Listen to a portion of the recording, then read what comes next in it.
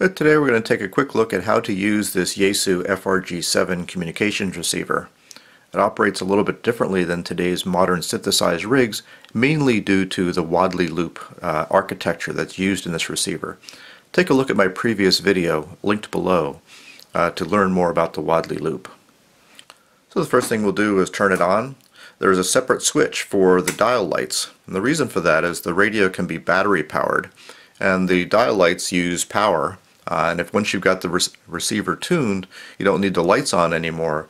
You can turn those lights off and save some battery power, get a little life out of your batteries while you're listening to the radio. So next is the mode switch. The receiver can operate on AM, lower sideband or upper sideband in CW, and also in the AM mode you have the ability of switching in an automatic noise limiter, which helps to reduce impulse type noise, much like the noise blanker of modern receivers. So we'll receive in AM. The next control here is volume, natural gas production, and of course that's self-explanatory. The remaining controls are all used for tuning the receiver, and again this is where this receiver differs from most modern rigs. So let's take a look at the controls. The dial set here is not really a switch, it's a slider, and if you look carefully as I move that, you see how it's moving the pointer back and forth in the window. And that's because most of these old analog rigs, the dial accuracy isn't perfect. Maybe at one end of the band it's a little bit off from the other, or when you switch from band to band. So this allows you, once you get tuned to a known signal, you can move that pointer so that now you're going to be more accurate within that region of the dial. Now the main tuning knob here covers about 1 megahertz of frequency, and is typically the last thing we're going to be using. We need to set up the other controls here first. So the first thing you'll often want to do is select what frequency band you want to tune to. There are 4 bands on this receiver. The first one, A, covers from 500 kilohertz to 1.6 meg, and then 1.6 meg to 4 meg, 4 to 11, and then 11 to 29.9. And you'll notice as we switch the band control switch, we're also switching which band is lit up here on the pre-selector. It's not terribly precise. There isn't a big baffle behind the light, so the idea is that on the A band, we're going to use the lower dial of the pre-selector. On the B band, 1.6 to 4 meg, that's the next band on the pre-selector, and then second from the top, and then the top band on the pre-selector. The tone control is really an audio filtering. Normal gives you the widest audio frequency response. The low position is kind of a high cut to cut some high frequencies. The narrow position kind of cuts high and low, and good for crowded amateur radio band conditions, but in most cases we'll leave it in the normal position. The next switch is the RF attenuator. With the switch in the center position, there is no attenuation, and the signal goes directly into the front end of the receiver. The DX position puts some attenuation in to help when you've got some moderately strong signals to avoid overload in the receiver. And when you have very large signals, very high power signals coming into the receiver, you can switch the attenuator to the local position, and that'll throw a little bit more attenuation into the front end to prevent some overload. The pre-selector is a bandpass filter that is tunable over the entire frequency range of the instrument.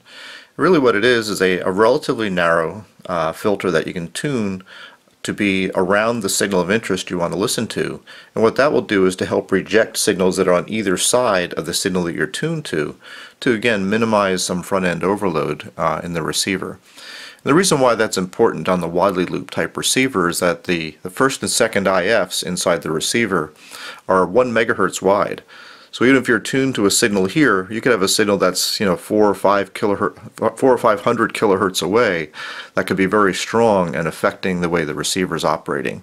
You can use the pre-selector to help attenuate those strong signals that are off to the side of what you're trying to listen to.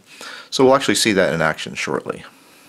Okay, so the process of tuning in a desired frequency is to select the band you want to use, adjust the pre-selector to approximately the portion of the band that you want to listen to, and then it's time to adjust the megahertz knob.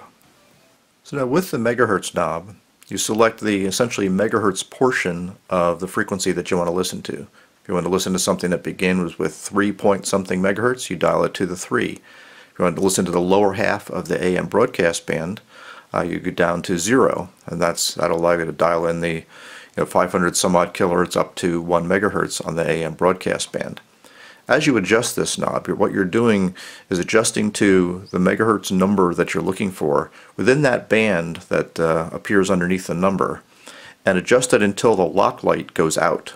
When the lock light goes out, that tells you that you've properly set up the second LO in the Wadley receiver. And again, you might want to review my previous video if you're interested in the details of that. So in our case, we want to tune the lower half of the AM broadcast band, so we'll dial to 0 megahertz until the lock light goes out, and now we can actually directly read the kilohertz reading off of our main tuning dial. So I'm dialed in to approximately 770 kilohertz here. You can actually hear that signal there. And take a look at the effect of the preselector. If you take a look at the strength indicator, if I move the preselector, I've actually peaked that signal right about there. Now it's between 20 and 40 dB on that indicator. But as we tune off, we can actually see how the signal attenuates and goes down. So there's actually a location where that signal is peaked. And now we've got the bandpass of that preselector properly centered over the signal that we're listening to. We can also see the effect of the attenuator switch. So again, note the signal strength position. If I switch it up to the DX position, we can see a pretty significant drop in that signal strength. And that, again, if you've got very, very strong signals, that might help to eliminate distortion or overload in the receiver. And for even stronger signals yet, we go down to the local position, and we can see that the signal strength has dropped off dramatically there. Tuned to a different portion of the band, we can simply start adjusting this back and forth. So there's a signal that's 660 kilohertz. You notice the signal strength is low, and that's probably because we haven't tracked it out with the preselector. Now watch the signal strength as we walk the preselector down to center up on that signal. So now I can see I brought that signal strength way up. So you can see the importance of, as you adjust to different portions of the frequency band, you're going to have to track that out with the preselector so that you're properly selecting the frequency that you're tuned to on the main dial. Alright, let's see if we can tune in a shortwave broadcast station. Let's shoot for maybe the 31 meter band up in the between 9 and 10 megahertz. So I'll select band C, adjust the preselector roughly between 9 and 10 megahertz. We adjust the megahertz knob now to the 9 indicator and make sure the LED goes out. Oh, I'm actually landed right on top of a station here.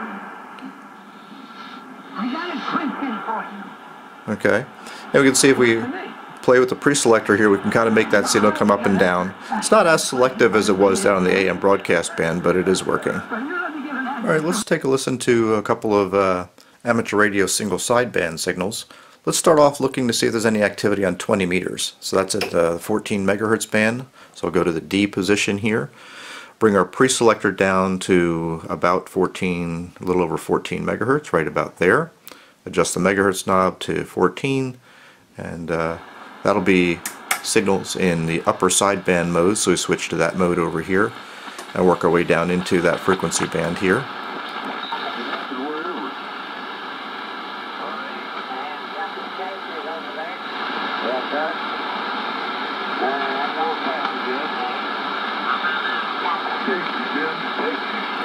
So there's a signal somewhere around 14,250 or so we can hear there. Not really strong.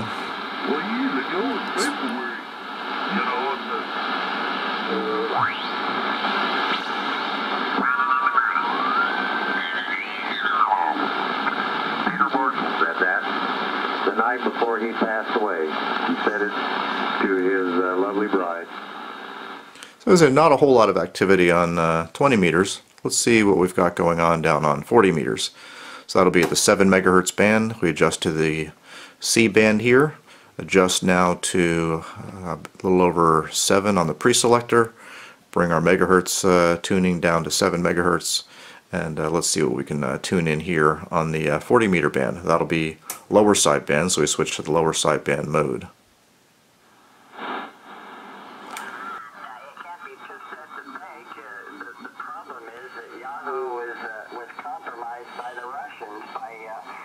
And there's some activity here on 40 meters.